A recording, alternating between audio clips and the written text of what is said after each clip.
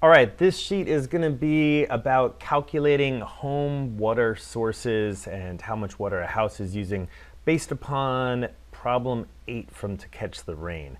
And so I don't like switching between sheets and stuff, so I'm going to open up a new sheet and then I'm just going to copy and paste in what it is I'm trying to solve. So let's start a new spreadsheet here in Google Sheets. First thing I'm going to do is give this thing a name because I want it to be easy to find in case I shut everything down.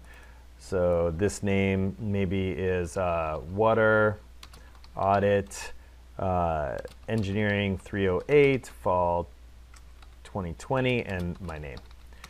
All right, so now it has the name. We're doing great already. Then I am going to go to Canvas. There was the assignment there. I'm just going to take that part of the assignment, that's the meat of it, and screenshot that using the snipping tool. I'm going to paste that in, make this small off to the side so that I can find it and follow it later. We're going to be focusing on this one right here, which says Sheet 1 Book Calcs. This says the first sheet of the workbook should calculate the water usage based on problem 8. So then I am going to go to the book, which I have here in PDF form. And again, I'm going to use my snipping tool. I'm just going to snip this right from the book and paste that in down here and make it small, but this way I can follow it later. So just cut and paste there. All right, so I might leave these in when I'm done with my spreadsheet. I might not, but now they're here and I don't have to switch back and forth. So let's do some easy setup stuff. It says name this first sheet Book Calcs. So I'll come down here, double click, type Book Calcs. Great. Then you know, I'm going to go back to Canvas. I'm going to take this, Control C. I'm going to paste it in here under instructions. I'll probably make these instructions better, but now I have something to start off instructions with. And let's maybe make instructions like 4 cells wide and maybe 4 rows down. And then I can merge and center those using this Merge Cells tool. And I also want it to word wrap. So here's my word wrap. And let's make it left aligned. Maybe it was already. I think that that's good enough for now. We'll do some more formatting later, and I'll also probably wordsmith this to be more like instructions for the user to use your spreadsheet when you're done. The next thing I'm going to need is a spot for conversions, and this will probably grow as we go along, and I'm going to probably get this in gallons per day, and I noticed that I have liters as one of my things, so let's go ahead and just put in liters conversion right now. So you can look that up and then paste that in and then call this liters per gallon, and let's give it a citation as well. This was from the engineering toolbox. Or actually, that was in To Catch the Rain, so we can just use To Catch the Rain like that. We'll do some formatting on conversions and stuff later as well. So there's a lot of ways we can approach this. What I'm going to do is break it up into a few sections. There's this thing that's liters per flush, so that's like a per use thing. And then there's these that are all flow rates out of faucets. And then there's these gallons per wash things that happen per week. So let's do the first one on sources based on uses per day. Great. And we'll give a source and usage. And I already know that I'm going to need another column. You might not notice that yet, and you might say, okay, usage, rate, and total per day would be some nice headers. And so your first source is going to be your toilet. Great. And our usage is 2. But you can't write 2 flushes per day in the same cell because then you can't do math on it, right? If I say equals this plus 2, it's going to be, it doesn't know what to do with that. I wouldn't know what to do with that either. So what we're going to do is we're just going to highlight these and move them over. Or I can take Control C or Control X if I want, and Control V. And then here Control X and Control V so that we can put units on things. So then this usage will be 2 flushes per day. Whoa, there we go, per day.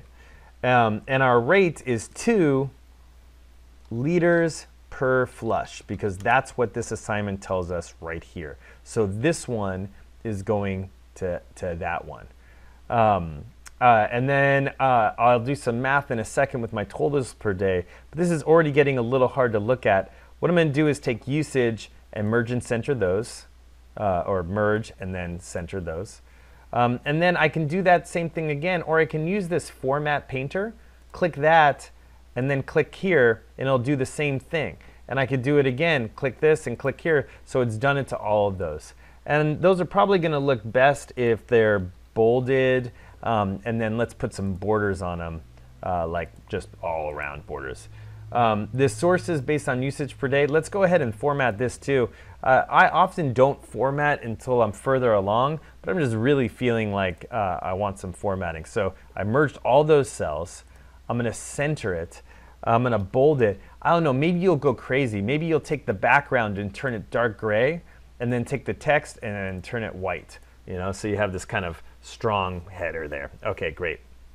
And now, first math that we're going to do. I suggest doing this on paper first. But the first math we're going to do is finding the total per day for this toilet.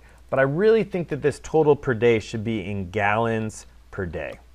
I think it's going to make everything. Most of our other units are in gallons. It just so happens that our toilet was rated in liters. So what we can do is just do this math right here. This equals 2 liters per flush, and we're going to convert that to gallons. To do that, we'll have to divide by this conversion, because this was in liters per gallon. Do the math on paper, and you'll see that what this gets us is a total number of gallons per flush. Right? And then we can just multiply by our flushes per day. Boom, multiply by that, flushes per day. So now we have a number there. It's got too many significant figures, so I'm going to come up here, and this is opposite to how it is set up in Excel, just which direction is which. But we're going to go this way and make this number a little bit more reasonable to look at, maybe just like that. And then I'm going to go ahead and add my unit here as well, even though it's in the header. Okay, great. We don't have any more just like this sources based on uses per day, but you could. Maybe you have 1 toilet, maybe you have 2 toilets, maybe you have 3 toilets, so you could keep going down, but we're kind of done there. So I'm just going to go ahead and put some borders on this. This might be too strong of borders. And I'm going to format, get some colors, and we'll get a little color key going on. We'll get some colors for our inputs. So let's do orange for our inputs. So here we can have, what would this be, a legend, a color code. And so this orange that we just selected, that orange right there, this will be input. And we'll clean that up in a little bit. So then this one is also, I can just format paint this to here. This is an input. And then this one is a calculation. And so maybe we want to make our calculations, the color of it, orange. This is kind of based upon what Excel does automatically. That orange is not quite dark enough for me, so maybe that orange right there. So then this would be a calculation, would be this formatting right here. So we'll go ahead and I'll just format paint that to there, and we'll format paint this one to here so it has those covers. Okay, so we have inputs and calculations. Great. Now I can give this one a total. It's a little obvious, but here's a total. Let's go ahead and right justify this. I'm going to bold it. This total is just equal to this. We don't have any other toilets. It's just 1 toilet, kind of boring, but there it is, and gallons per day. And I'll go ahead and put my, maybe just 1 big box around this so it looks more like a total. So 1 box like that. And let's go ahead and bold that and also make it orange. So it's a calculation, but it's bold because it's kind of a, whoops, we wanted to do that with, let me Control Z to undo that, and we'll do it with this one here. No. So it's that orange, but it's bold, that's a total. Okay, let's go ahead and just copy this formatting, copy it, and paste it right here. Copy, not just the formatting, but everything. The math got messed up, but no problem. We're going to come back and change stuff. This could be sources based on flow rate. So here's sources based on flow rate. We have our source, we have our usage, we have our rate, we have our total per day. This is all looking good. And we have a sink, a second sink, a shower, and a hose. So we have 4 things there. So I could come here and I can right click and say insert one below. I could keep doing that. I can highlight both of these and I could say insert 2 below. So now I have some of my formatting going. Some things got kind of messed up, so I'm just going to take this, I'm just going to drag it down with that little blue box. Cool. All right. Let's now fix all this stuff. I'm going to delete everything that's in here and in here because I don't want to accidentally get anything wrong.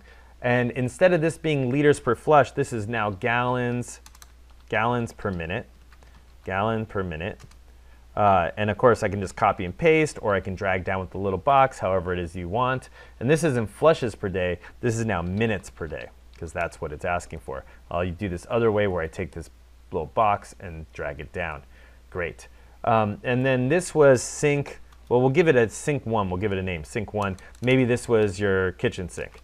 And then sink 2, and then shower, and then hose is what all those were. And then coming down, it looks like it was 15 minutes per day, 20 minutes per day, 8 minutes per day, and 10 minutes per day. And over here on the rate in the gallons per minute, it looks like it's 1.5, 1.8, 2.3. If I get something wrong, it's no problem because it's Excel and it'll fix it. It'll be easy to fix later. On my total per day, now this math is really easy. It just equals my gallons per minute and my minutes per day, right, multiplied together. So 15 minutes per day times 1.5 gallons per minute. And notice I just clicked in those cells to make them show up in this formula. I hit enter, and now there it is, 22.5. And then I'm going to take this blue box and I'm just going to drag it down. Now, when I dragged it down, notice that the cells dragged with me. There's a way we can stop that from happening if we don't want it to happen, but we actually did want it to happen. We wanted each of these to drag down with us, and it did that. And then finally, for total, I'm just going to equal sum, type equal sum. You could also click this E, this epsilon up here. And I'm going to highlight those 4 because that's what we want our sum to be. Great. So we now have a sum for our sources based on flow rate. And then let's go ahead and just copy this again, this whole thing. Oops, I just hit V, but undid that, Control Z. So Control C, copy that all again, Control V. And this one's going to be sources based on uses per week, because those are the last 2 things we have. So sources based on usage per week. And it looks like there's only 2.